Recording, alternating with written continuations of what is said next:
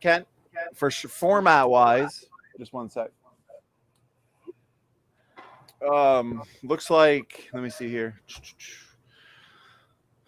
Okay, so Tom has a video that he put together. It looks like it's 10 minutes long on testable predictions.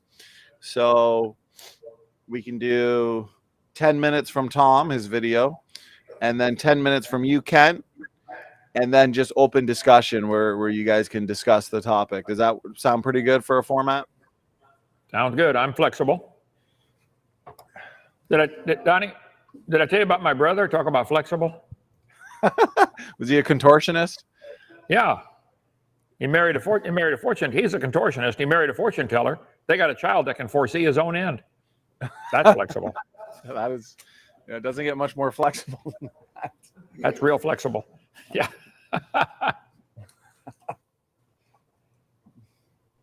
Other brother's a hunchback. We've been waiting for him to straighten up.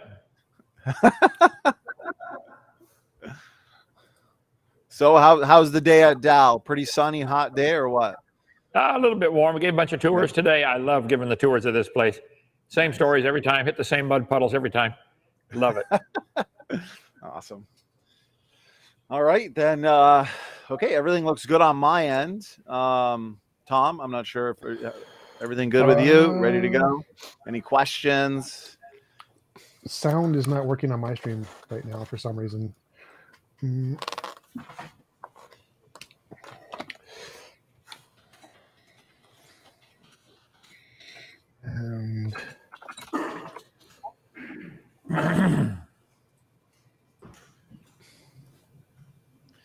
okay, so this video you sent, I just pulled it up. So I'm just screen sharing that, and then that's your opening, Tom? Yeah. Yeah, I'll give like a 2-minute my words, but that one is the main. Okay, so they're saying somebody said they couldn't hear, but everyone else says they can hear fine. Yeah, I just played it right now. I can hear. No, I mean hear you guys, so they couldn't hear. Oh, okay, because you're simulcasting. Okay. Yep. All right then. Everything's good on my end. I'm ready to go. Let me get the graphic up here. And all right, sit back, relax. You get a 2-minute break. I'll notify you when we're live, and we'll have some fun. Here we go. We're going on mute in 3, 2, 1.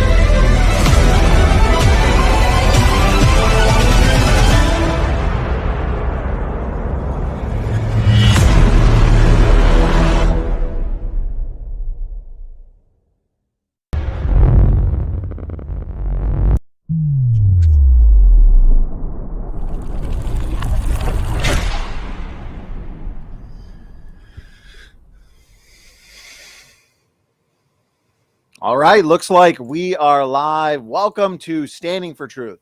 I am your host and moderator for tonight's debate on evolution with a specific focus on testable predictions.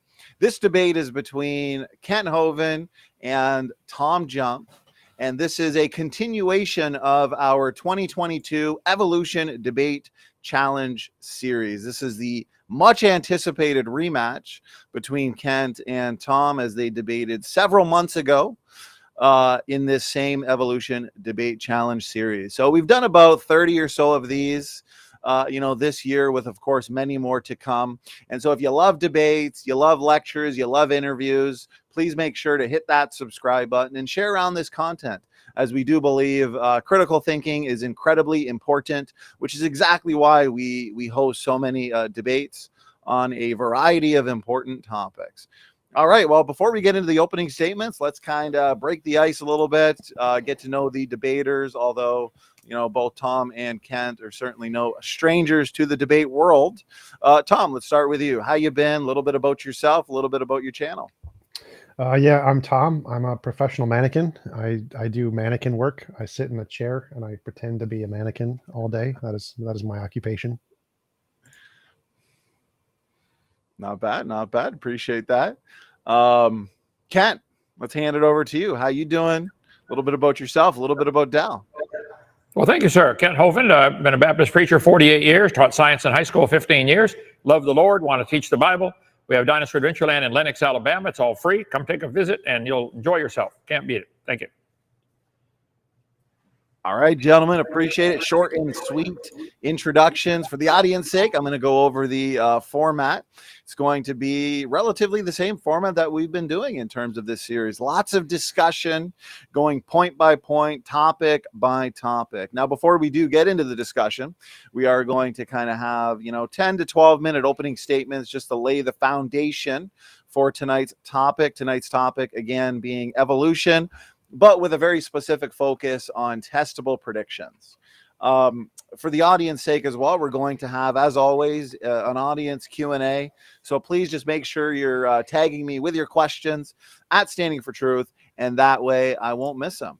All right, well, we're going to hand it over to Tom. And again, we've got 10 to 12 minutes for an opening statement. Tom, whenever you're ready, go ahead. So I have a video that was conveniently made for me by Jackson Wheat. So if you could just play the video, that'd be great. All right, here we go. I am going to, in order to play the video, let me just start the timer. I am going to mute myself so there's no echo at all. So you won't be able to hear me, but you'll be able to hear the video. So here we go. Let me get the video going that Tom sent.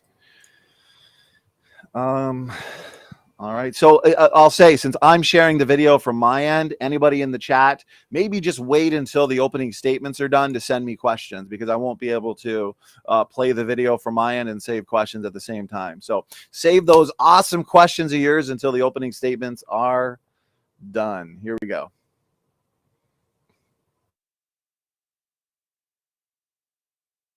Hello everyone, we've talked a lot on this channel about how evolution is used to understand the past, but today we're going to talk about how evolution can be used to predict the future. So, let's jump right in.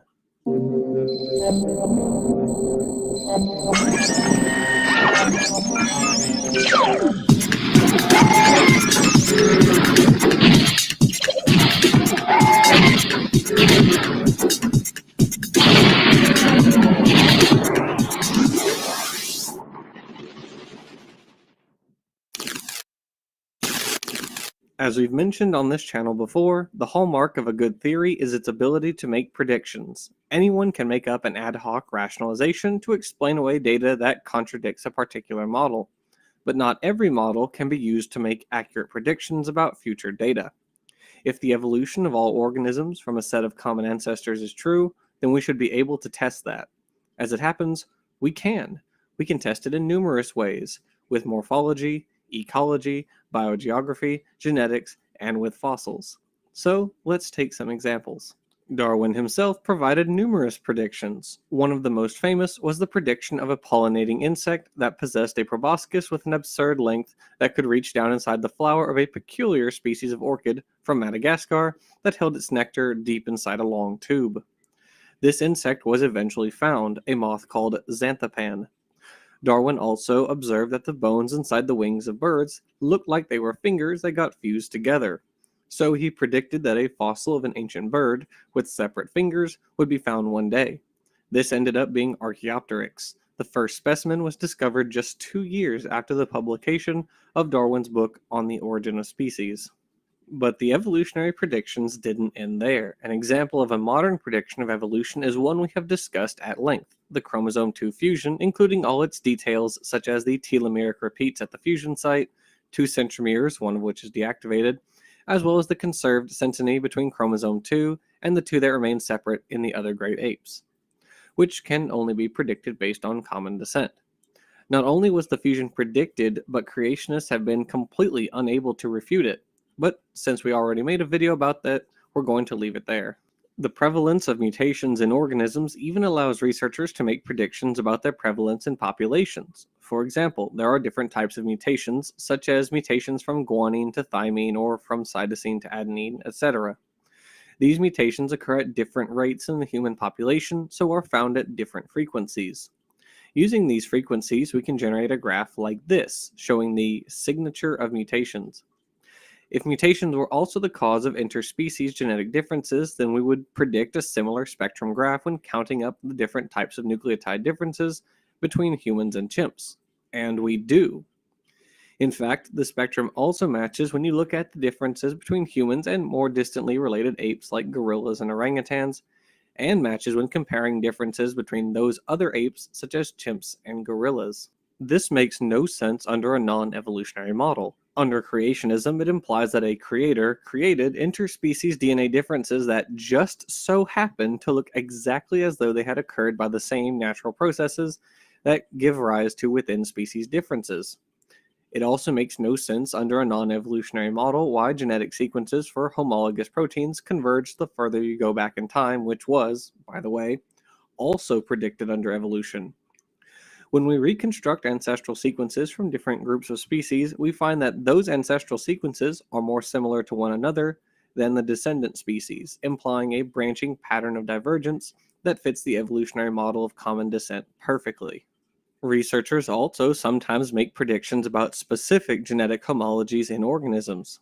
Michael Coates wrote the 2003 The Evolution of Paired Fins, when he specifically notes the homologies between scapulocoracoid or pectoral fin cartilage and certain branchial or gill arch cartilage. His abstract ends with this, quote, "No transformation of arch to girdle is necessarily implied, but some signal of developmental relatedness is predicted," close quote. And, sure enough, the 2009 paper, Shared Developmental Mechanisms Pattern the Vertebrate Gill Arch and Paired Fin Skeletons by Gillis, Don, and Shubin, found, quote, "The molecular patterning of chondrichthyan branchial rays, gill rays, and reveal profound developmental similarities between gill rays and vertebrate appendages," close quote. Another example of a very precise prediction concerns our yolk, or rather lack thereof. As all amniotes, our embryonic development is typified by the formation of several membranes, among them the amnion, hence the name. These membranes retain the moisture for the embryo, which allowed amniotes to invade dry land. Most amniotes lay eggs that contains a massive yolk sac filled with nutrients, which allowed for the development to be more complete before birth, without the need for a post-birth metamorphosis stage, as is the case with amphibians. Egg-laying is the ancestral reproductive state of amniotes, and there are still a few mammals around that do this, like the monotremes. However, eutherian mammals like us have a placenta that made the yolk sac obsolete. But curiously, we still have a vestigial yolk sac that doesn't have any yolk in it. All of this points to the conclusion that our ancestors once laid eggs containing a yolk sac filled with yolk. And yolk is mostly protein coated by genes. So if eutherians are descended from amniotes that once laid eggs with yolk, we should expect to see leftovers of these genes in our genome, and we do. They are broken, but they are still there, and when compared to their functional homologs and other amniotes, they also have the same neighboring genes. This is called shared synteny, which is also a predicted phenomenon as a direct consequence of common descent. Aside from genetic predictions, evolution also makes fossil predictions. First, Robert Broom predicted the existence of an amniote with a double-hinged jaw joint based on the idea that mammals evolved from the colloquially called reptiles. The jaw joint of ancestral amniotes is formed by the articulation between the articular and quadrate bones, while that of mammals is between the dentary and squamosal.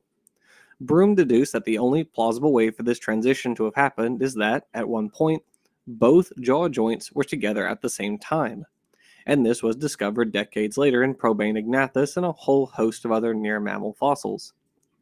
William Beebe predicted that birds should have gone through a stage in their evolution where they had asymmetrical flight feathers on their front and back legs. He predicted this by the fact that Archaeopteryx had sparse flight feathers on its hind legs, which weren't enough to be useful for flight, so he thought they were vestigial, indicating that an ancestral stage with bigger feathers on the hind limbs existed. This was found in the form of Microraptor. Also in relation to birds, a feather morphotype was predicted by embryological data and later found in dinosaurs, such as Bipiosaurus. Paleontologists predicted an ant fossil that had features of wasps in the Cretaceous, and that was confirmed as Sphecomyrma. Neil Shubin and colleagues predicted a fish-like tetrapod or tetrapod-like fish, and at that stage would there be much difference, in Devonian strata of Canada, and that was confirmed as Tiktaalik. Researchers long predicted the existence of sauropods in the Triassic, and that was confirmed as Isanosaurus from Thailand.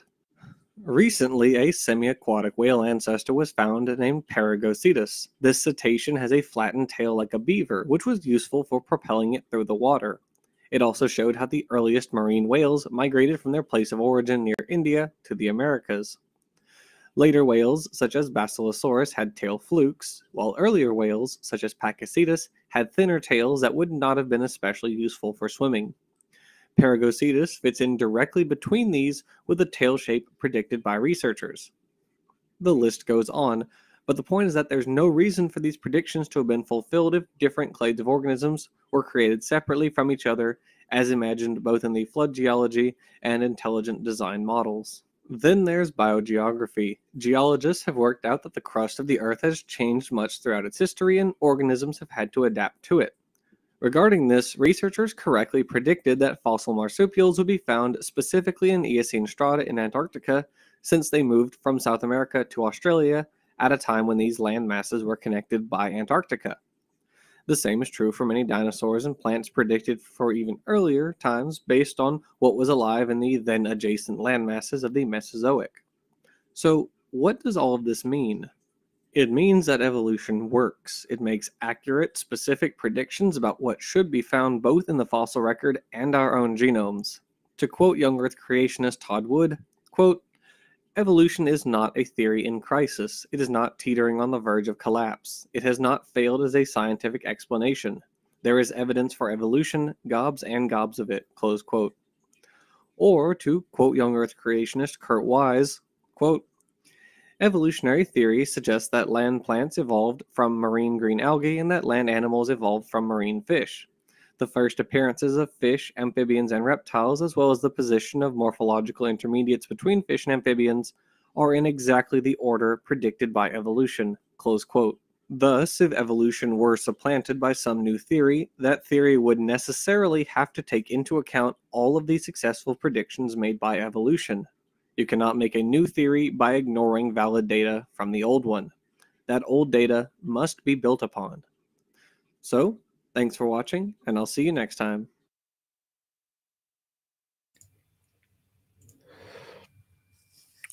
All right, perfect. So that covers a number of things that evolution predicted before we knew them, and then we discovered them later. And this is called a novel testable prediction. Novel as in new, not old, not the status quo, not things we already know, not things that are a pattern we've already known for a while. It's a change in the pattern, a unique and interesting change. That's what novel means, unique, interesting change. So, for example, if some unnamed person were to predict that evolutionists won't discover something that we haven't yet discovered, that would not be a novel testable prediction. That would be a status quo prediction, something's already the case. So if something's already the case, like the sun rises on a regular basis and you predict the sun will rise tomorrow, that is a status quo prediction, not a novel prediction. So just to be clear, when we're looking for novel predictions by creationism, not status quo predictions. All right, so I will yield the mic. That's got to be a debate first. Pizza and somebody else's video for an opening statement. Oh, so I did want to say shout out to Jackson Weed. Everyone sub to Jackson Weed's channel. He makes great content, and he specifically made this video for me. Just happened to be like 5 years before he started the debate, so just know that he psychically predicted this was going to happen, and so he made that video specifically for me for this debate. Also, a prediction made by evolution. This was a future testable prediction. Jackson Wheat knew, 3 to 5 years down the road, he himself would not want to take the evolution debate challenge, but he knew that Tom Jump would at least be brave enough. So this is good. 2-on-1. Kent, we've been looking for a 2-on-1. So, okay, here we go. All jokes aside. Thank you, Tom.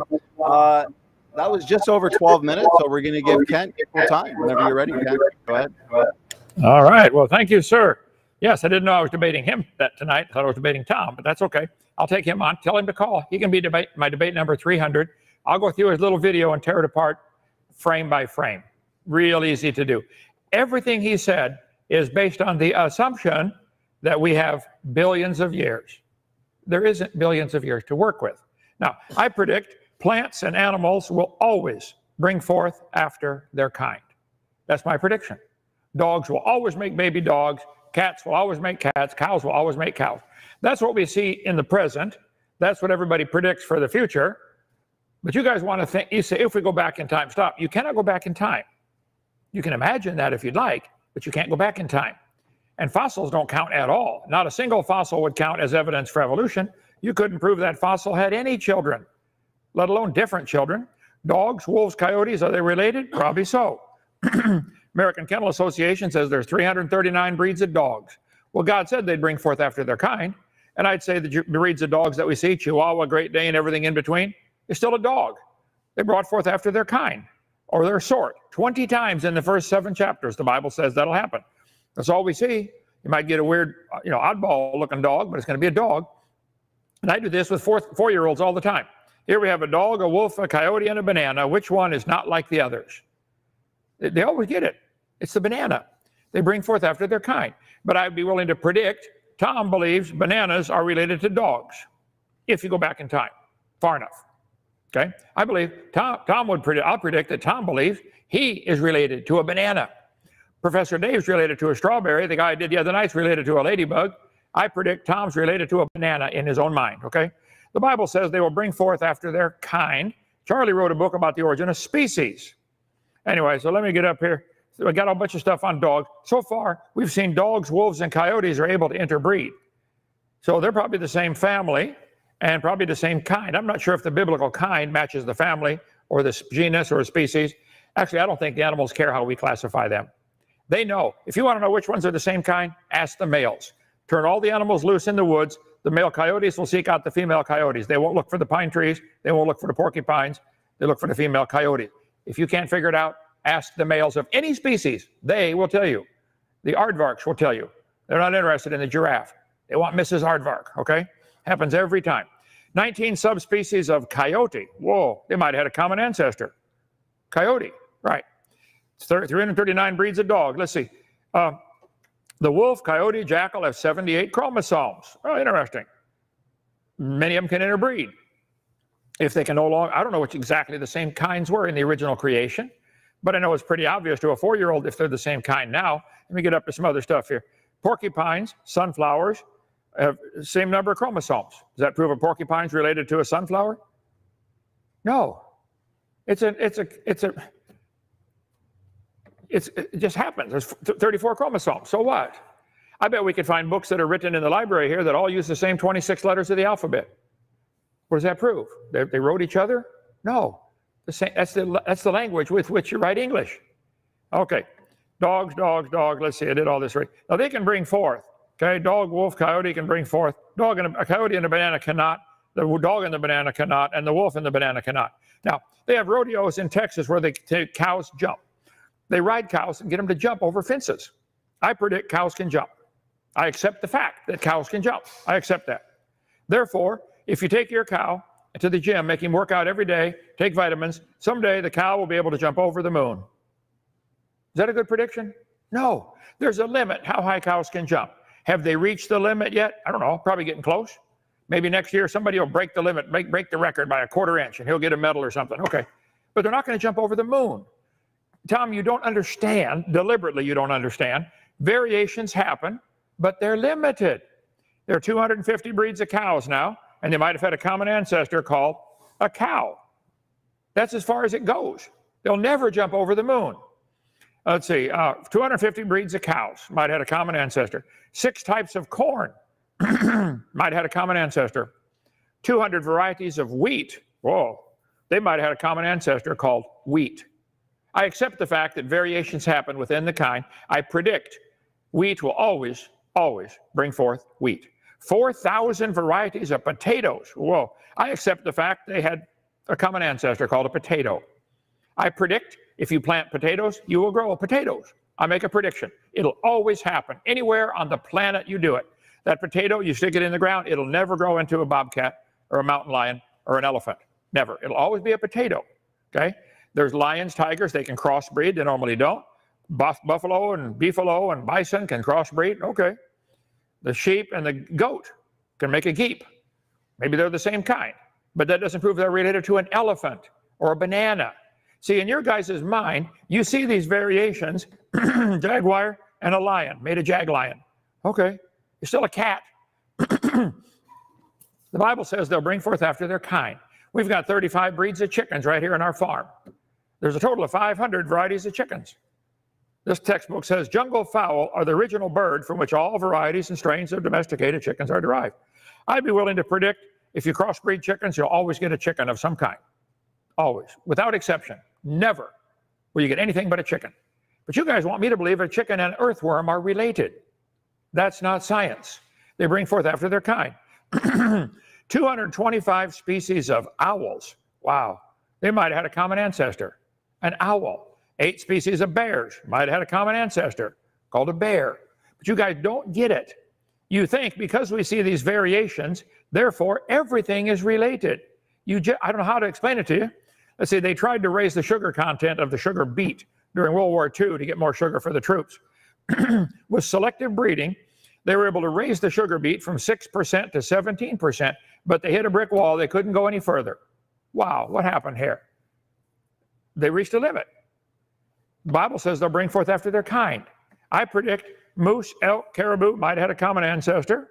I don't know if they did or not. It'd be a good field of research, but they're the same kind of animal.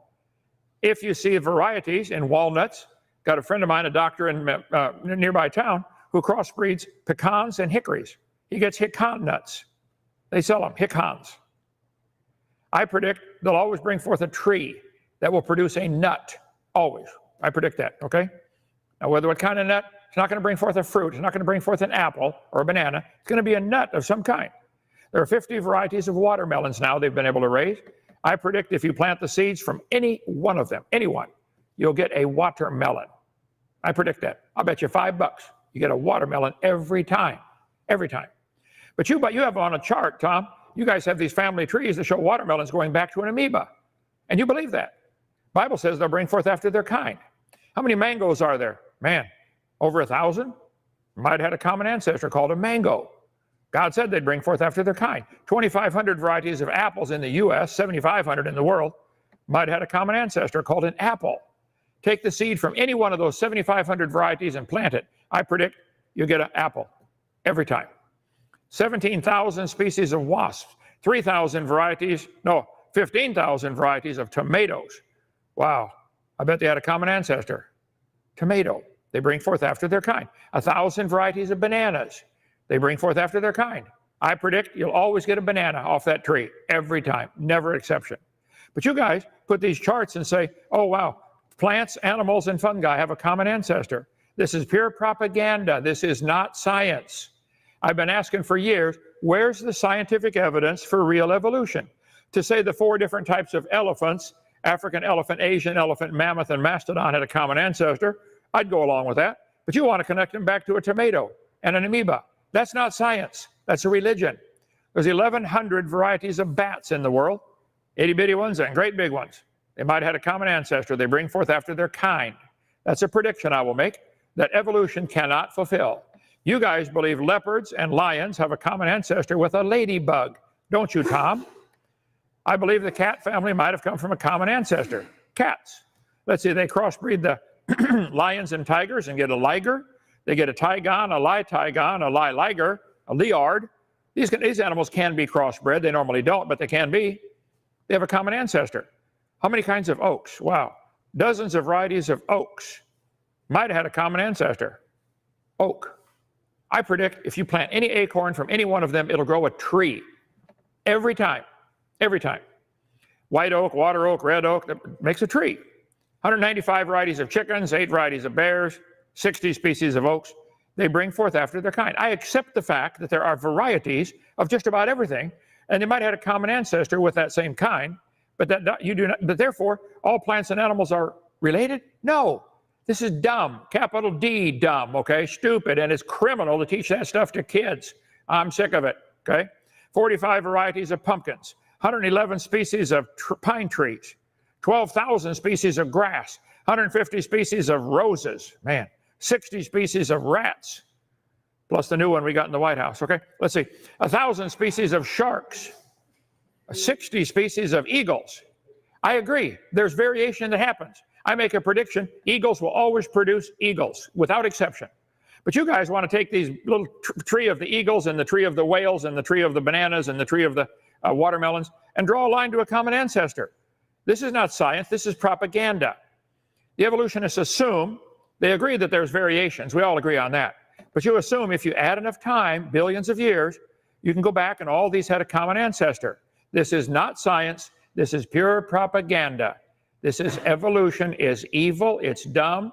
There is no geologic column, there is no time to go back to, and the fossils don't count at all. Tom, not a single fossil you pointed out, Archaeopteryx or any of the rest of them, not a single one counts as evidence for evolution. You don't know that that fossil had any children, and you sure don't know it's the ancestor of anything today. You can imagine that if you want. But I predict you will continue to believe this theory because you like it. It gives you freedom from God's rules. I predict most of you evolutionists are liking your evolution theory because of that very reason. It gives you freedom. There's no God telling you what to do. That's really why you want that. I predict Judgment Day, when every knee shall bow and every tongue shall confess that Jesus Christ is Lord to the glory of God the Father. I predict your knee will bow and you will profess that, and it'll be too late. I'm here to help you. 855-BIG-DINO. Call me. I'll be glad to lead you to the Lord. At 4 more baptized today, we'll get you into God's kingdom. Thank you. Go ahead. All right, there we go. 12 minutes from each of you. So we're now moving into the discussion portion. Lots of interesting points and topics to discuss. Again, gentlemen, Tom, Kent, thank you for your time for this important debate. Since Kent just ended with his opening statement, I am going to hand it to you, Tom, in 1 second, but I do want to point out that Kent, a little bit of an echo from your side. So what I'm going to be doing is muting whoever's not talking and kind of go from there. Tom, you okay? I'm not sure. No, if you're I'm not experiencing some mutations. So I'm a little confused. Donnie, just to check that the title of the debate was Novel Testable Predictions that are made by like Creationism and Evolution, right? Is that correct? That's right. And Kent, you agree the debate title is Novel Testable Predictions? Is that correct? I do hundreds of these, and I gave tours today. I didn't even look at the title of the debate, but I didn't see you make any predictable. What are you saying the title is again exactly? Predictions? Novel. Testable Predictions. Is it not a novel predictable prediction to say cows produce cows? I predict it'll happen in the next 500 years. What does novel mean? Well, new. There's no reason to get a new prediction. Yes, correct. If I predict this will fall, I have to keep predicting it. A new prediction about gravity. Well, let's go one word at a time. So you're correct. Novel means new. What does status quo mean? Well, the way things are and the way things are accepted. Yes. What did you present? One thing at a time. So status quo and novel, those two things are mutually exclusive. Like they're antonyms, correct? They're the opposite of one another? Not necessarily, but go ahead with what your thought is. So status quo is the norm. Novel is the opposite of the norm. It's new. Like I'll just read the definitions. Novel is new or unusual in an interesting way. Status quo is the existing state of affairs, especially regarding social or political ideas. So status quo, existing state of affairs. Novel is new or unusual. Those are opposites, right? Those are literally the opposite. They're literally antonyms. Yeah, I reserve the right to challenge that later, but did you give a new prediction from evolution? Well, I did, but I just want to go back. So status quo is the current way things are. And so if you're making a prediction that the current way things are will continue to be the current way things are, that's not a novel prediction. That's a status quo prediction. So that's the opposite of a novel prediction. So a novel prediction is to predict something new or unusual that we don't know yet, something that's not the status quo, something that we expect in the future that is not the things we currently know. So like, for example, predicting that there's a double hinged jaw joint that we see, and we're going to discover in the future that these double hinged jaw joints were actually fused into a single hinged jaw joint, which is something we literally had no evidence for. It's a prediction, so we're expecting to find this later, but we have no past evidence. We've never seen this before. And then we discover it in a fossil. That would be a novel testable prediction, which was confirmed. So it was a new thing that we had never seen before that we predicted. So a novel prediction, and we tested it by looking for it. So a novel testable prediction, and it was confirmed. That's a good example of a novel testable prediction. Your example that cows will produce cows, that's the status quo. We already know that. It's something from the past. That's the status quo prediction. It's not a novel prediction. So the title of the debate was, what are the novel predictions that creationism can provide? So I'd like any examples of those if you have them. Well, for the third time, Tom, I'm not going to necessarily accept your definitions of these words. I wasn't prepared for that at all, but I'll look at it, and I'll come back later with an answer to that. But you did not give a novel prediction about evolution because you're counting on fossils. You said if we find a single hinged jaw that turns into you predict there's going to be a double hinged jaw. So you find a fossil with a double hinged jaw. That doesn't prove it's part of your prediction. If I predict we dig down in the ground, we're going to hit water. Yeah, okay, we might do that. So no, I disagree, but I'd like you to show me what's the best one you gave or your friend gave in the video that you would like to talk about. What was predicted that has been found that is novel that you think supports the evolution theory? All of them were fossils. None of those count. You don't know they had any children. You don't know the fossils related to anybody alive today. What does novel mean?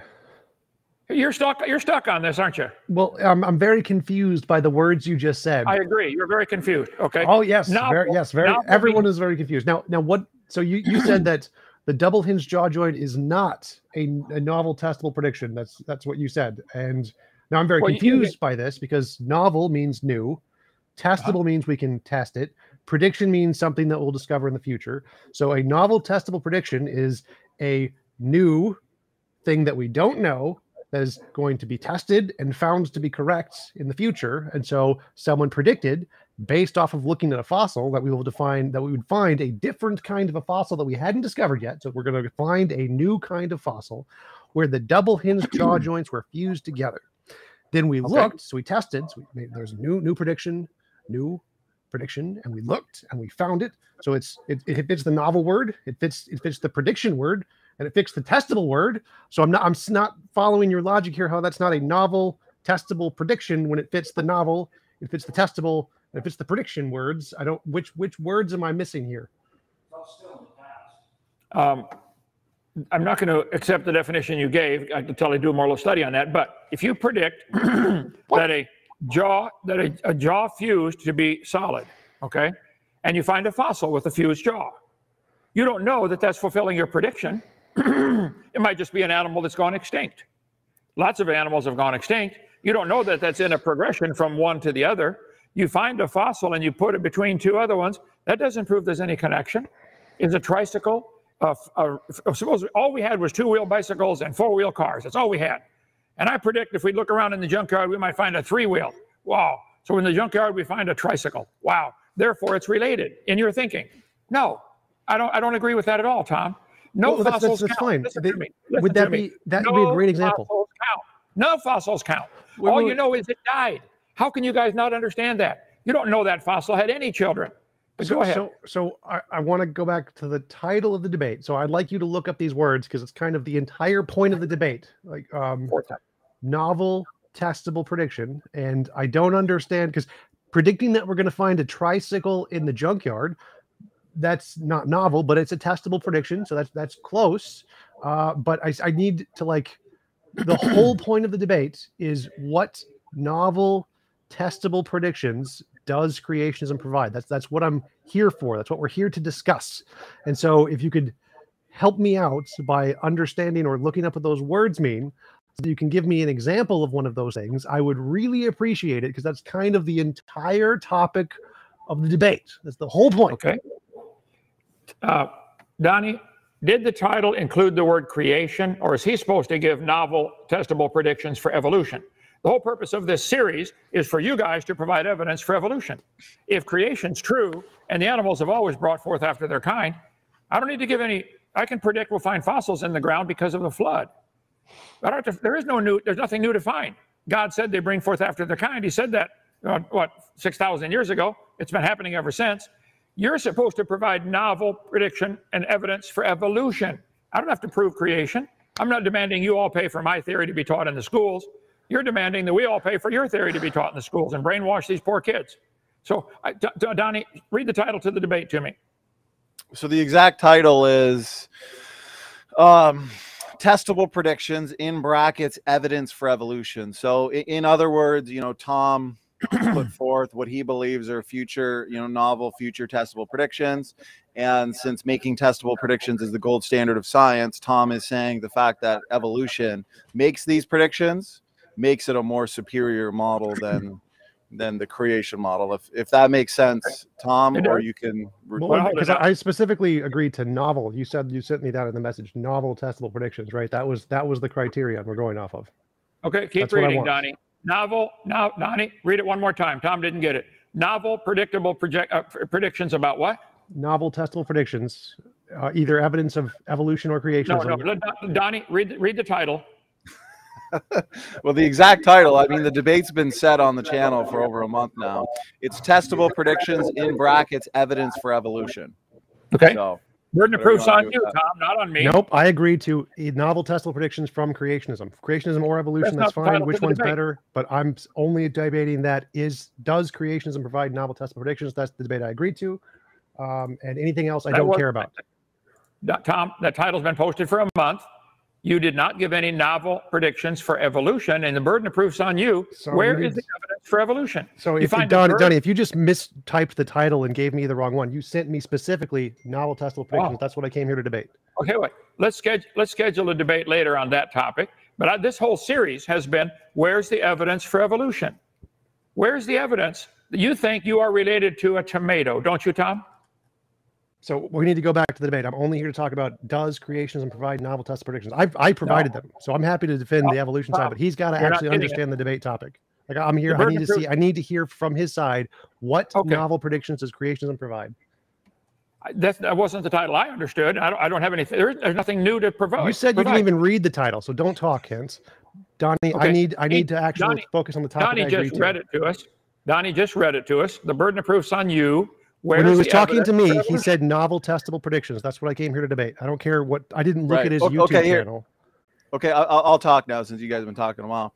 So it's the Evolution Debate Challenge series. So obviously the affirmative is going to be the evolutionist.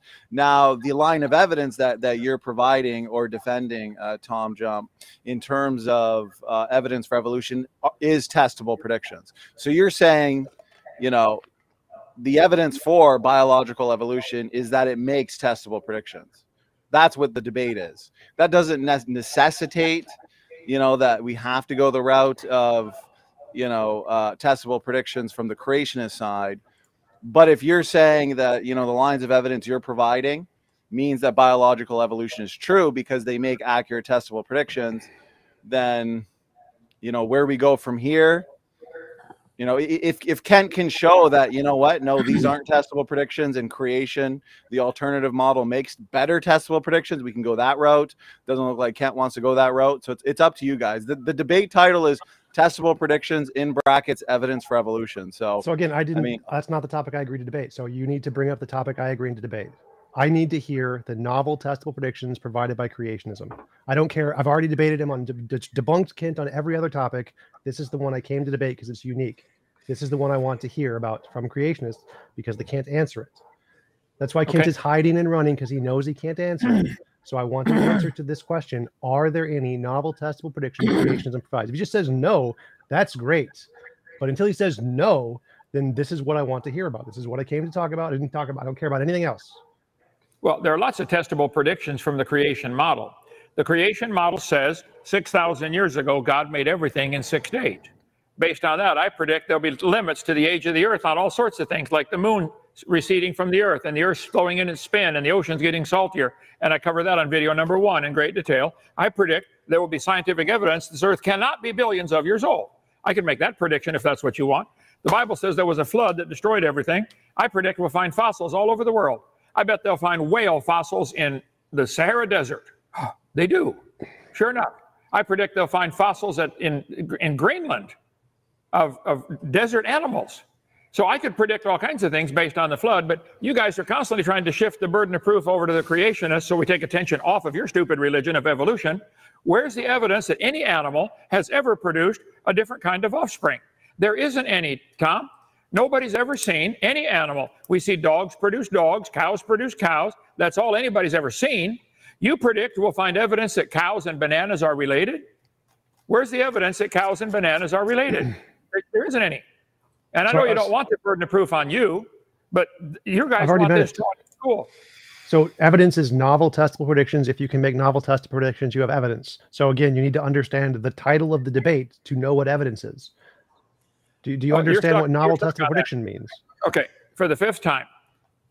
That is not, it's everything of this whole series Donnie has done has been evidence for evolution. And it's in the title. It's been posted for a month.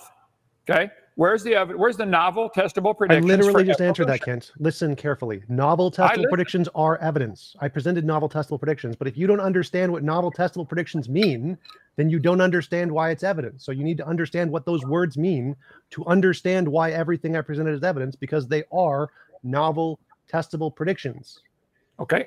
So do you understand what novel testable predictions mean? Right. So if they I'm going to jump in. I'm going to jump in, guys, because I've got somebody here saying, oh, Tom didn't make a mistake. Donnie did. Listen, I just pulled up our correspondence. You can either confirm or deny. And I said, I am thinking of a July debate. Okay, that way it's not too close to the others. And then I said, here's the topic: evidence for evolution - testable predictions. Isn't that what you agreed to? I just looked up our correspondence. I mean, well, no, because then I misunderstood it. If that's what you thought. Okay, well, you misunderstood it. But I just looked up the correspondence, and it says evidence for evolution. So you've seen me debate enough to know by testable predictions I mean novel testable predictions. No one gives a damn about testable predictions. That's nothing. What we want, novel testable predictions, is the only meaningful criterion in science. Like, you can test any prediction. I predict I'm going to pick my nose tomorrow. No one gives a shit. The only thing that counts as evidence in science is novel testable prediction. So if you don't understand that, that was your mistake in putting that sentence there, because testable predictions in science means novel. No one cares if I can prick my nose tomorrow. It's got to be novel. I agree with that. I agree. Right. I've written an entire book on. If you don't understand testable predictions, then you made a mistake here. Testable predictions in science means novel every time, no exceptions. Right. I agree with. I've written an entire book on novel testable predictions. When I say testable predictions, I think it just goes without question that a testable prediction has to be novel. I agree completely. That's the topic of the debate: novel testable predictions. Right. So Kent needs to address the topic: novel testable predictions. Oh, what? Not have to be with those other two words, Tom. It's okay to use the 2 words by itself. It's not. Donnie just admitted this. Donnie just literally said it has to be novel. Yes, Donnie literally just said this. He literally just said testable predictions. We understand they must be novel. He verbatim just said that 5 seconds ago. Tom, that is insane. I can make a prediction that the sun will come up tomorrow because it has every day for the last who knows how long. That's a testable prediction. It doesn't have to be novel. Why do you have to stick the word novel in there? What's wrong with you? For it to be evidence. That's the point of evidence. No, it has to be. It would be evidence. Okay, I'll make a prediction. If you plant potatoes, they'll grow potatoes. That's a prediction. I predict if I stick an acorn in the ground, no tree will grow. Not evidence, not novel. Well, what you gave is not evidence for evolution. You gave evidence. Somebody predicted. Did I give a novel testable prediction? Did I give a novel testable prediction? Yes or no? Donnie, this is going nowhere. We're not going to get anywhere in this debate. You want to reschedule and the whole series has been, where's the evidence for evolution? Tom's trying to sneak it in and put the burden of proof on me. I don't have to prove creation. No, I asked, did I give novel testable predictions? Did I, meaning me, did my words entail, or the video, did that entail a novel testable prediction? Were those presented in the video? No, Tom, you did not. Your friend made a video for you, and you flapped your jaws for a while, but you did not give anything that's evidence for evolution. Did I give a novel testable prediction? You did not. Which one of those is evidence that a banana is related to a cow? Stop talking about evidence. Did I give a novel testable prediction? Did I give a novel testable prediction? Yes or no? No, sir. You did not. Okay, Donnie, let's reschedule. Donnie, this is going nowhere. He's stuck on this one, okay? He's not going to go off it. Where's the best evidence for evolution has been the whole series. I've done, 15 or 20 debates with you now on this topic. I would like Tom to give us evidence. He thinks making a novel prediction that they're going to dig in the ground and find an Archaeopteryx, and then they find one, and therefore they think, by the way, that's not a good example for evolution, but they find a bird in the ground that has unusual features, okay? Maybe that's a line that went extinct. That you don't know that's involved in any branch of science. That's not evidence for evolution. And the whole purpose of this series and the whole purpose of this debate tonight is, where's the evidence for evolution? Donnie, there isn't any. Is novel testable predictions evidence? Somebody keep track how many times he says that, okay? He's not getting it. Donnie, is novel testable predictions evidence? Okay, so my understanding... Please answer. Don't be biased here. What is the correct answer to that question? I would say if a model does make a future novel testable prediction, then it can either be...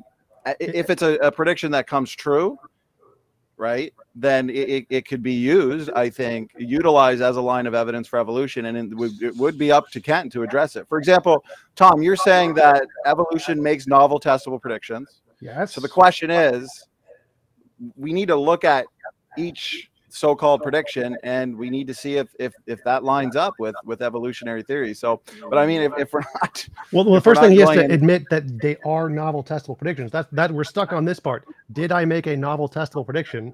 Is novel testable predictions evidence? Those are the two questions Kent can't answer for some reason. Well, we could take one, Tom, that you think is like the best example of a future novel prediction, and we can have Kent address it. Is that a novel testable prediction? That's the first question. Is the double-hinted jaw joint that was predicted before we ever found them fused, so we predicted they'd be fused, then we found them later and it was fused, is that a novel testable prediction? Donnie. I mean, if I was debating, I'd probably just be pointing out the fact that creationists predicted, genome-wide functionality, evolutionists predicted. I know Tom's going to disagree with this, but I mean, there are a lot of future novel predictions that creationists have made for sure. Cold slabs, magnetic field decay. There's been quite a few. So it's kind of like, which model makes the best testable predictions? Yes, but if there's not been any prep for it, then we can certainly wrap it up here. Go ahead, Kent. Well, plus, I told you many times as you called me to discuss debates, I'll be glad to debate any and all evolutionists in the world, one topic at a time. He just threw out 10 different things he wants me to refute with the so-called evidence for evolution. No, which one is evidence for evolution? They predicted they would find Archaeopteryx, and they found Archaeopteryx. Now, I would point out in a court of law, suppose I wanted to plant some evidence to get somebody else. I predict if we look under that guy's mattress, we'll find a knife. But I planted the knife under the mattress. Oh, is that a novel testable prediction? Because I'm trying to frame the guy? Did somebody make up these predictions knowing what the evidence was going to be because they planted it? I mean, as evidence in a court of law, this whole thing would go nowhere. And same with any fossil. You find a fossil. I predict this clam is the ancestor of all the whales. What? Clams always make baby clams, without exception. So there is no evidence from fossils for evolution at all. None of them would count. There is no fossil record, Tom. Okay, that's great. Could you answer my questions now? I don't think you know what the question is, okay? The question is did I make a novel testable prediction? That's question one. Second question is, are novel testable predictions evidence? Those are the two questions. That's all I want. Answer. That's what I want. Donnie, read what you wrote to him a month ago about this debate. Read that title one more time. Donnie admitted testable predictions means novel. Donnie, shut his mic off. Shut his mic off and read that prediction again. Read the title again. Because I agree to debate on where's the evidence for evolution. Right. I don't think he gave any.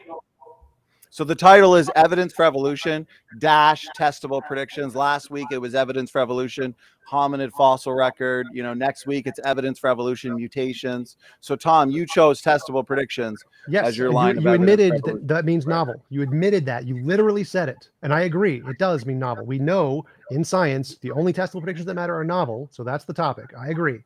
Now, the question I asked, is novel testable predictions evidence? Donnie said yes. I say yes. All science says yes. So does Kent think novel testable predictions are evidence? That's a question.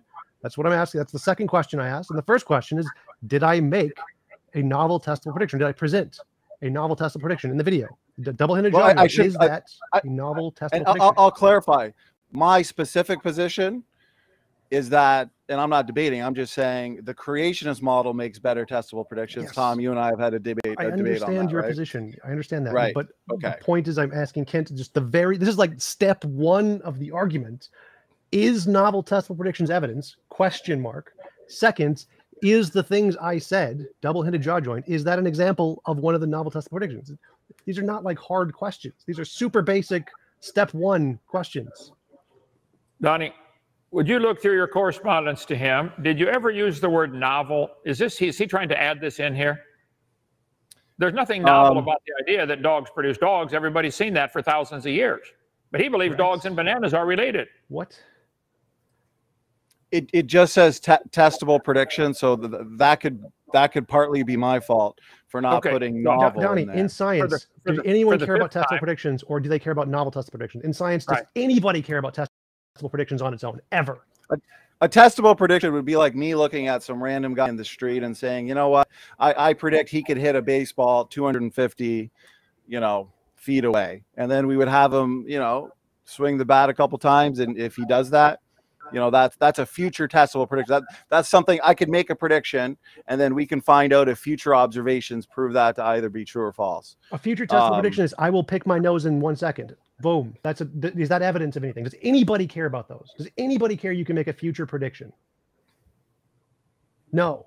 In science, what do they care about? Is it novel testable predictions, Donnie? Is that what everyone cares about in science?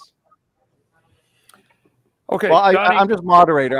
If you want, guys, we could just shut it down. You literally took his position and presented lots of examples of testable predictions or novel testable predictions you think creationism does, and now you're going to say, oh, I'm the moderator. I can't literally answer what everyone in science accepts is just basically patently true. Come on, Donnie. Don't be biased.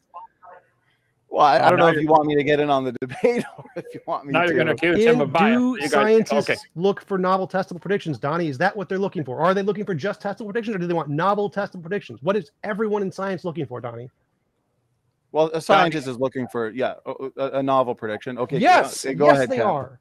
So if you ask a scientist to debate testable predictions, what are they going to debate? Are they going to debate any kind of testable prediction or specifically novel testable predictions? Well, I guess the problem is the title. We didn't put novel in there, so we can chop that. But he wants to add it. Now listen. Now I listened to him. Listen to me. I think we should reschedule, or you debate him, Donnie, on what he wants on novel testable predictions. I could predict if you find coal, you will also find probably fossil leaves, and with the coal, and evidence of maybe petrified tree stumps in the coal. That'd be a novel testable prediction, because sure enough, when they find coal all over the world, that's what they find. But this is going nowhere. He's stuck on this one little point. Where's the evidence for evolution? My next debate with Tom Jump, I want that to be the title. What's the best what's the one best evidence for evolution? He thinks the best evidence, if I'm understanding him now, is the fact that they were able to make novel testable predictions. Yes. Is that your evidence? Correct. Yes. That the theory's true? Yes. Therefore, because they make predictions, therefore, owls are related to bears. Does that provide evidence that you believe owls are related to bears? Yeah, if the hypothesis that owls are related to bears can predict the future and get it correct, yes, that's evidence owls are related to bears. So these family trees that they show with humans and birds and reptiles and ladybugs and pine trees and worms having a common ancestor. You think what you presented is evidence that the kids should all be taught this tree right here. Yes. Okay. I disagree completely. All we've ever seen, and it's like, you got to understand this, and you won't, but I'm going to tell it again. Fossils don't count at all. You can't go back in time. There is no fossil record. There's a bunch of fossils because of a flood. Noah's flood formed all the fossils. Fossils aren't forming today anywhere. How many animals died today? Millions. How many are going to fossilize? None. I think nearly all the fossils in the world are from Noah's flood. And you want to somehow stick them in a family tree like this. This is dumb. This is where the problem is. Our prophecies, and if you want to believe ladybugs are related to Tom Jump, you can believe that. But that's not science. Our prophecies in the Bible evidence, if they're correct, that the Bible is true. That's one of many evidences that the Bible is true. Why but we're not here to debate. We're not here to debate the Bible. Where's the evidence for evolution? Why is prophecy evidence? What makes it evidence? Is it the fact that they made a projection into the future of something they didn't know and it came true? Is that's what makes it evidence, right? They knew the future before I predict every knee shall bow and every tongue shall confess. I predict Tom Jump's going to get on his knees and say, Jesus, you're Lord. I predict that'll happen one day, Tom. That is phenomenal. And why that is phenomenal is that is a prediction about the future. It's testable and it's novel. It's a new thing we don't expect, right? No, you don't accept it, but it'll happen. No. The reason that's why it would be good evidence, the reason that prediction would be very, very good evidence is because it's a prediction about the future. It's testable and it's new. It's something very different from anything we've seen before in the past, right? That's what makes it very good evidence. Right. Donnie, we need to get a clear title of what the debate is that we both agree to. I understand I see clearly what he's trying to do, okay? What? The purpose of this whole series is not for me to prove creation.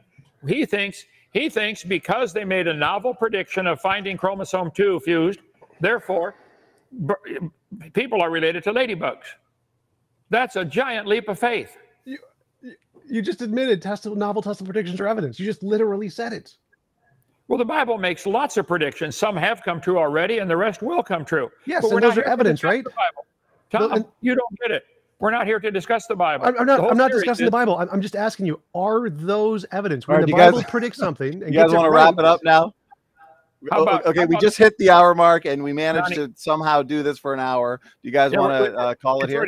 It's already been an hour. Let's do audience questions and see what they think, and let's get this moving off of what he's stuck on here. Go ahead. Okay. All right, let's do some audience questions and see where we can go from here. Okay, well, here's a good question, Tom. A few people in the chat want clarification, so we'll consider this the first question. Jeremy Nolan asked, what is the difference between a novel prediction and a future prediction? Echo. Still hearing the echo. Yeah, you're good. All right. So a prediction is just anything to happen in the future. So if I predict I'm going to pick my nose in a second, so it's a prediction. Wait a second, pick my nose. That's a prediction, and it came true. Is that evidence that, for example, anything about the universe, like the spaghetti monster is real or God is real? No, because it's not something we wouldn't already expect. A novel prediction is predicting something that we don't know yet, predicting something that we've never seen before. And if you can predict something we've never seen before and get it right, that's very, very good evidence. It means that your model, whatever it is able to tell us about the future of the universe before knowing about it. Just predicting something like the sun will rise tomorrow, no one cares because everybody already knows that, or at least believes it with a high level of probability. So predicting something we already know, like cows will come from cows, isn't evidence of anything. Everybody can already predict that. What is evidence of one theory over the others is when you predict something that we've never seen before. So like if you predicted a cow would jump over the moon, one of the examples Kent used, if that happened, that would be really good evidence for whatever your hypothesis was that allowed you to know that a cow was going to jump over the moon when nobody else could know that. So if you have this special access to knowledge about reality, about the future of the reality that we don't know, no one else knows, then we have some reason to think that you have access to knowledge we don't have. If all you're doing is predicting something everybody already knows, cows will come from cows, the sun will rise tomorrow, no one takes that seriously because no one cares. Everyone already has that information. Novel testable predictions is a new thing nobody knows yet. Testable predictions are just literally anything about the future at all. Okay, thank you, Tom. Kent, anything you want to add to that, brother? No, he said the same thing about 30 times now. Let's move on to something else. Go ahead. Okay, here we go. Let me see. I guess I got some questions here from, okay. Well, it's going to be up to you, Tom. A lot of these questions, I'm not sure if you're going to say they're off topic, but I'll put them up. And if you want to answer them, you can. If not, then we'll move on. So discipleship, $10 super chat. Appreciate it. Thanks so much. He asked, question for Tom Jump. Is the geologic column real proof for evolution? If you say yes, then you have to explain how there are trees standing up and connecting the layers. Well, I can explain that, but it's pretty easy. Just there are shifts in the strata, so like earthquakes or whatever causes things to fall and trees get stuck there. But who cares? Like, is it evidence for evolution? The only thing that counts as evidence is novel testable predictions. So if someone predicted that this would happen, then yeah, that would be evidence for evolution. So if someone predicted the strata, which they did, and we discovered that the strata was separated in the way that was predicted, then yes, that would be evidence for evolution. So any novel predictions, any prediction about the future that we don't know yet that is discovered to be correct is evidence, whatever that may be. Okay. Thank you, discipleship. Thanks, Tom. Kent, anything you want to add? Yeah, I think he just said, any evidence we find is evidence for evolution. That's what he believes. But yes, all over the world, petrified trees are found standing up. There's a whole bunch of them up in central Alabama in the coal mine up there. Petrified trees in the vertical position, I think, clearly indicate the layers are not different ages. There is no such thing as a geologic column. It doesn't exist anywhere. They say the top layer is younger. Where's it coming from? Outer space? All the layers were shuffled up in the flood. We flip these things over once in a while and get a whole bunch of different layers of sand colors. Okay? Are the layers different ages? No. These guys are stuck on this stupid idea that the geologic column is true. It was made up in 1830. It doesn't exist anywhere. And the petrified trees in the vertical position connecting all their layers, I think, is real clear evidence to anybody unbiased that the layers formed quickly. Within a year, the tree wouldn't rot. But the Bible says the flood, I predict if you dig almost anywhere in the world, you're going to find layers because of the Noah's flood. The Bible says there's going to be a temple built in Jerusalem. I predict they'll build a temple in Jerusalem. We could go through Bible predictions if you want, but the whole purpose of this debate series is, where's the evidence for evolution? He counts on the fossils counting, and the fossils don't count for anything. Petrified trees standing up, running through all the layers, I think is clear evidence to anybody unbiased. The layers had to form very quickly around a standing tree. It happens all the time. They find hundreds, maybe even thousands of these have been found now. There's a whole bunch of them in Tennessee. So I think that's evidence the trees were buried rapidly. If he wants to make up a story about how it petrified and then everything washed away and a new layer formed and then it washed away and a new layer formed, washed away, this is dumb. But that's what they do, though. Evolutionists count on that idea to answer this simple question. How can the layers be different ages when one tree is connecting them? They're not different ages. They're all the same age. Every layer on the planet is the same age. So just to clarify, I did not say anything was evidence. I said anything that is a novel testable prediction is evidence, and it's not for evolution. It's for any hypothesis. So like Ken said, if every knee will bow and the things in Revelation happen, that would be evidence of Christianity because it's a novel testable prediction. I'm not saying like just evolution. This applies to literally everything. Novel testable predictions are evidence for whatever hypothesis you have. Okay, well, we'll give you the last word there, Tom, since it was your question. George Bond asks, question for Tom Jump. How many wrong predictions have been made by the theory of evolution? I have no idea. Like, what difference does that make? Like, the fact that some people make wrong predictions, it doesn't matter. Like, literally all the predictions in Christianity are wrong, but the number of wrong ones is less important than can you get them right.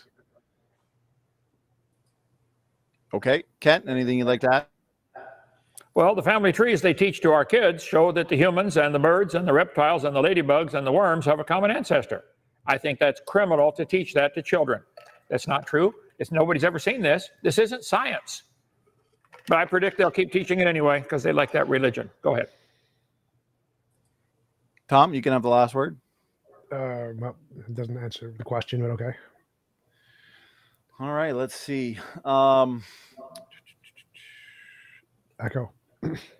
I'm looking at, okay, we'll go to the beginning then. Question came in from Lando White. Where did the genetic information or the biocode come from for the DNA to generate any function? Information is a product of physical matter. It's just Google Shannon Claude Information Theory, 1958 paper. Information is a product of stochastic systems. Okay. Kent, anything you'd like to add? I think the genetic code to anything, any single creature, a lily, an amoeba, the E. coli bacteria, any genetic code found in any living thing is more complex than the space shuttle, more complex than all the NASA headquarters put together with all the computers they've got. I think it's impossible to be logical and believe that happened by chance. I think the genetic code came from God, who wrote the code.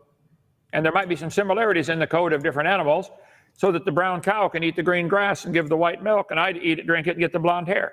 I think there has to be some similarities in the code so that we can, otherwise we can only eat each other. So I predict that we'll find similarities in the code. The deeper they look, the more they're going to find how complex the code is, and how some similarities, like Microsoft Word, Microsoft PowerPoint, both go to the same spell check. Wow, that's because the same guys are writing the code. I think God wrote the code to every living creature. Go ahead. All right, thank you, Kent. Tom, did you want a quick final word on that one, or should I move on? Nope, that's fine. All right, Wade Robbins, question for Kent. So he asks, after the flood, speciation must have been extremely rampant, but then suddenly came to a screeching halt. How do you explain this?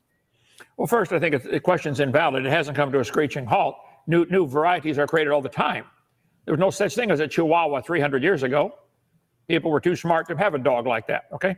So I think that after the flood, animals diversified, and they would quickly, a family told me that had been in the dog kennel business for 100 years, 3 generations. They said, Mr. Hovind, you give us 50 generic mutts. You pick out any dogs you want. We will selectively breed them, and in 100 years, we'll create every breed on the planet today.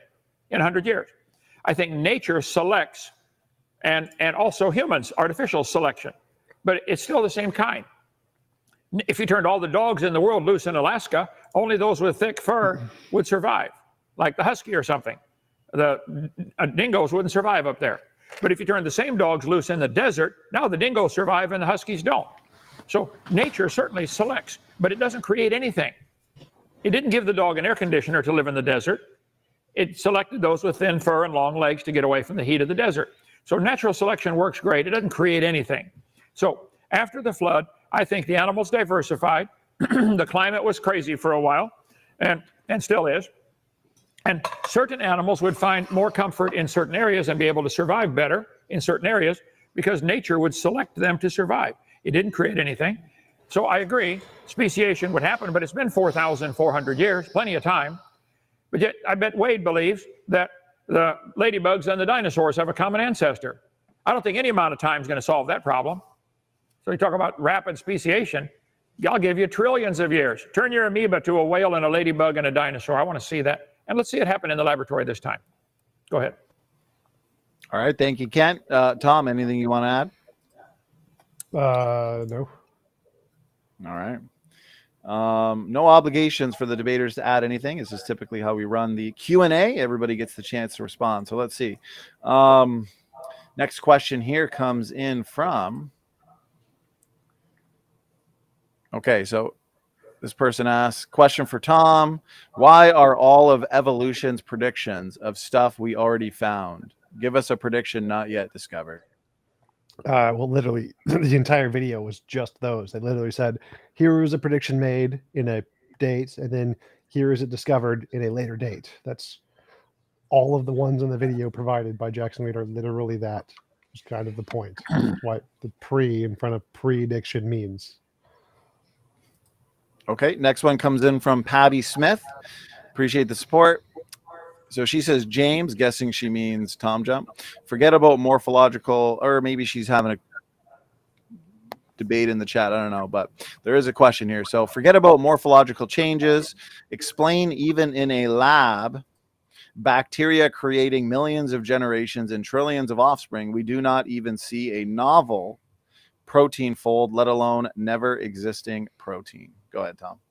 I think we actually have seen novel protein folds, just leads to his death normally, but so what? All right. Kent, anything you wanted to add? Well, yes, I think she's right. We don't. If you pick something with a short generation time, like bacteria, there are some bacteria that have an 8-hour generation time. They get born, grow up, get married, and have babies in 8 hours. You can get, several generations a day with those kind. And so I think they've watched them for the equivalent of millions of human years, and they don't see anything except bacteria produce bacteria. That's what I've been saying all along, that it doesn't happen. They believe it happens if you let it go long enough. This isn't science. Bacteria are not simple. They're extremely complex. 20,000 different kinds of bacteria. Nobody's ever seen a paramecium produce a non-paramecium, let alone a paramecium turn to a whale, even over billions of generations. It just doesn't happen. It's imagination. That's why evolution is a religion they believe in. Here it is, the amoeba, 670 trillion genome base pairs. 670 trillion in an amoeba. You really think that happened by chance? You need your head examined if you believe that. All right, thank you, Kent. Next question now for Tom. Stephanie Pribble. She asked, question for Tom. If there was an equal amount of evidence for both evolution and creation, which one would you choose to believe and why? If there's an equal amount of evidence for two different hypotheses, they're equal rationally to choose. So it's rational to choose either one. I would probably just be agnostic if there was equal evidence of two different hypotheses. Okay. Thank you, Tom. Kent, anything you'd like to add? Well, I think Pascal's wager might fit in there if there was evidence for evolution. I still say there's none, and that's the whole debate series. Nobody's given any evidence for evolution. But if there was equal evidence for both, I would still choose the idea that there's a creator, because that should be the safe side. If so, see, I have nothing to lose. If I'm wrong, I die, I rot in the ground. I've had a wonderful life. If I'm right and Tom dies and I'm right, he's in trouble. So Pascal's wager fits in perfect here. So I would choose creation.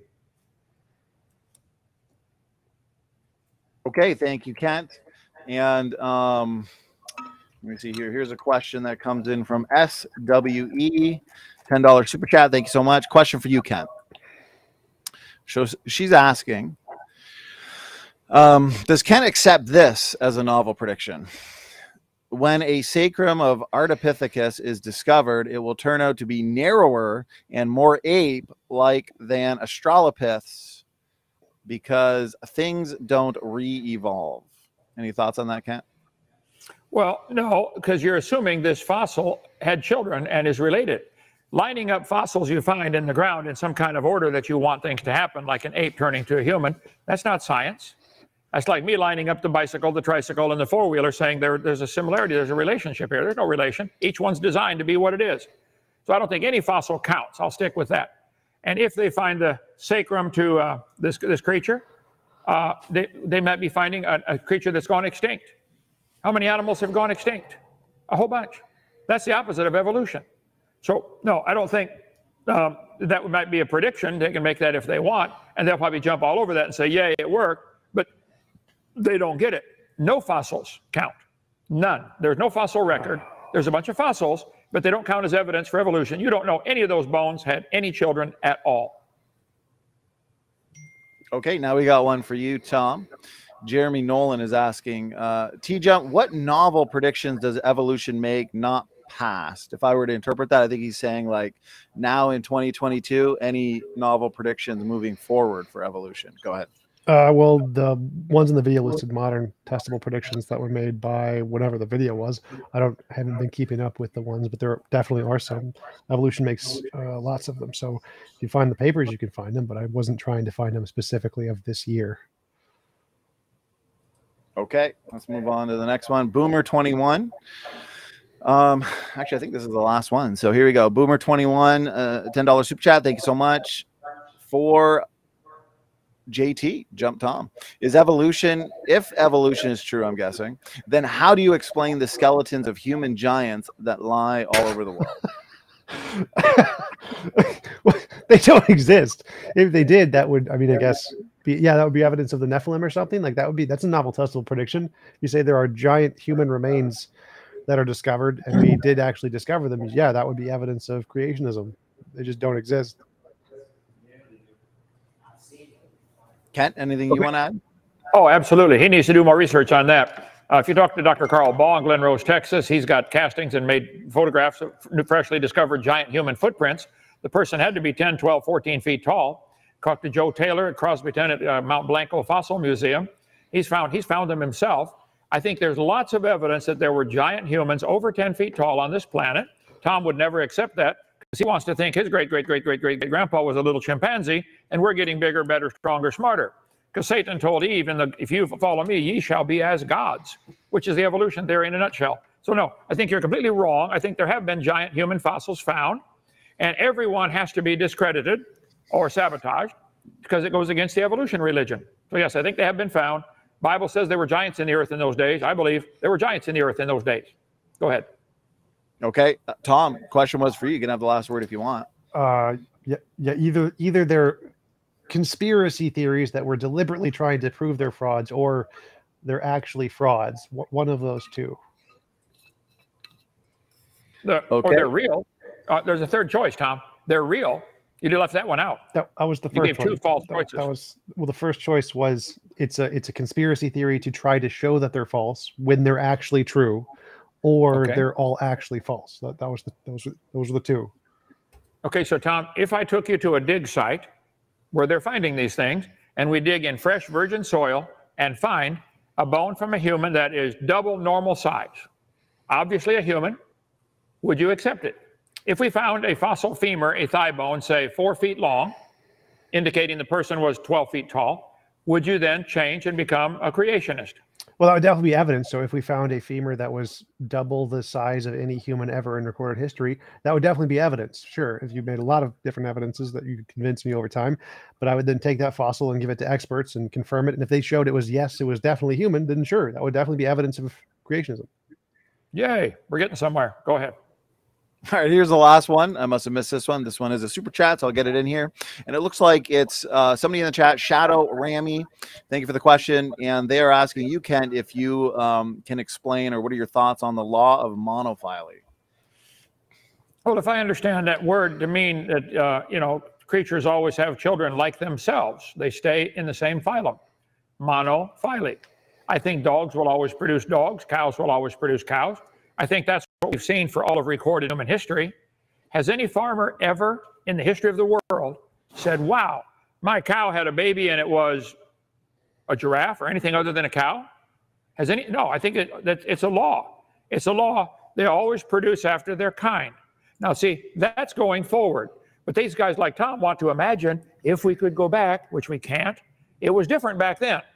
Back then, the amoeba could produce a whale over billions of generations. Now the amoeba can't do it, but they could back then. That's dumb. Thank you, Kent. Tom, this is the last question. If you want to add anything to it, feel free to do so. Yeah, I got 3 on my end. One of them is the same question about monophyly. But yeah, monophyly states that evolutionists predict that things will only come from their kind. That's what monophyly means. So it's what Kent keeps saying, dogs will come from dogs, is a kind of prediction that evolution has made before creationism did, in the form of monophyly. So monophyly is like organisms, multicellular organisms will come from multicellular organisms, and so everything is a multicellular organism. Or all types of apes are descended from a certain kind of ape ancestor. So he's not making a prediction. This is something evolution already knew. But I got 2 others if you got time. Yeah, did you post it in the private chat, or are you? I was just going to read it. Okay, go ahead. Meliva says, hey, Kent, your ridiculous $500 million lawsuit was dismissed. When are you going to apologize to Professor Dave? Well, I didn't understand a single syllable of that. Are you talking to me? Yeah, he said. Well, Tom, let's not get those kinds of questions in here, because, I mean, there were questions like that towards you, but I was respectable enough not to put them up. Oh, I'm fine with those on my end, just for future reference. Okay.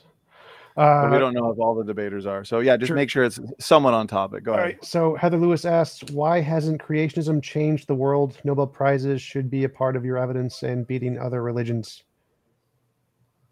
Donnie, I'm not seeing the question, and I can't understand a word he's saying. Can you put the question up? Is he reading the question? I'm not getting it. You can put it in the private chat if you want, or Tom, or even in the. I'm not sure if you have it saved. You can put it in the. I guess it's Kent, it looks like Tom's also streaming the debate from his channel. So you're saying you're getting your own couple questions. You just want to repeat it for me. It says, why hasn't creationism changed the world? Nobel Prizes should be a part of the evidence, and beating other religions. Okay, so how come the creation model's not getting any Nobel Prizes and changing the world, I think is what it was. Oh, I don't want a Nobel Prize at all. I'm trying to change the world, though. I think we're doing pretty good. It's upsetting, isn't it, Tom? Well, somehow we made this debate last an hour and a half. So we're going to, I think, call it here. Kent and Tom, thank you for, doing it. Well, it looks like a super chat just flew in. So I got to sneak it in here. So let's see. Tom, up to you if you want to answer this. So $10 super chat. Thank you. Guys, we're going to make this one the last one, though. So please, no more last-minute questions, although I do appreciate it. So, Tom, why do we have fossils at all, if not from a global flood? Doesn't it take rapid burial and special conditions for fossilization? Go ahead. Well, global flood wouldn't do that, but some fossilization takes rapid burial, some doesn't. There's other ways to do that, like volcanoes would produce rapid burial, ash clouds, rapid burial, tar pits. All those happen without a global flood. All right, thank you. Kent, if there's anything you want to add. Donnie, I think it's logical. Any freshman level detective would say, wow, this is evidence of a big flood when we find fossilized petrified closed clams on top of Mount Everest. Wow. I bet Mount Everest was underwater at one time. Yeah. And the clams closed. I bet that means it got buried quickly before it had time to open. Yep. I think that's clear evidence there was a rapid burial of trillions of clams, and they're in the closed position. So I guess I don't understand how anybody can interpret that any differently. Am I missing something here? The clams died, so that's why they didn't open, and the sea floors collided because of the big tectonic plates, and so the mountain went up. It's pretty simple. Oh, pretty simple, yeah, okay. All right, well, there we go. We made it through the Q&A, and we're going to wrap it up here. So interesting one for sure. Why don't we have some final words, final thoughts, I guess, and then we're going to shut down the debate. Tom, we can start with you. Quick final words. Yeah, I'm still waiting on novel testable. I want to know what, if Kent can understand novel testable predictions, are they evidence, and what creationism provides. I was really looking forward to those. It's really sad we didn't get any examples of those in the debate. Okay, go ahead, Kent. You get the last word, and we're calling it. Go ahead. I'm still waiting for Tom or anybody in the world to show me where's the evidence that ladybugs and whales are related. They put a chart for the kids to believe this. Where's the evidence for evolution? I say there's none. I say cows have always made cows, always will, always did. Dogs always made baby dogs, no exceptions. If Tom wishes to believe differently, that's fine, but that's why I wish the evolutionists would admit they have a religion. It's not part of science. Evolution is not, there's nothing scientific about it. It's a religious worldview, unrelated to science. Go ahead. All right. Well, Kent, Tom, that wraps up the debate on evidence for evolution, testable predictions. To the audience, thank you so much for your questions, your super chats, your super stickers, and we will see you tomorrow night for a debate on the Bible translation issue. Okay, Standing for Truth is out. Blessings all.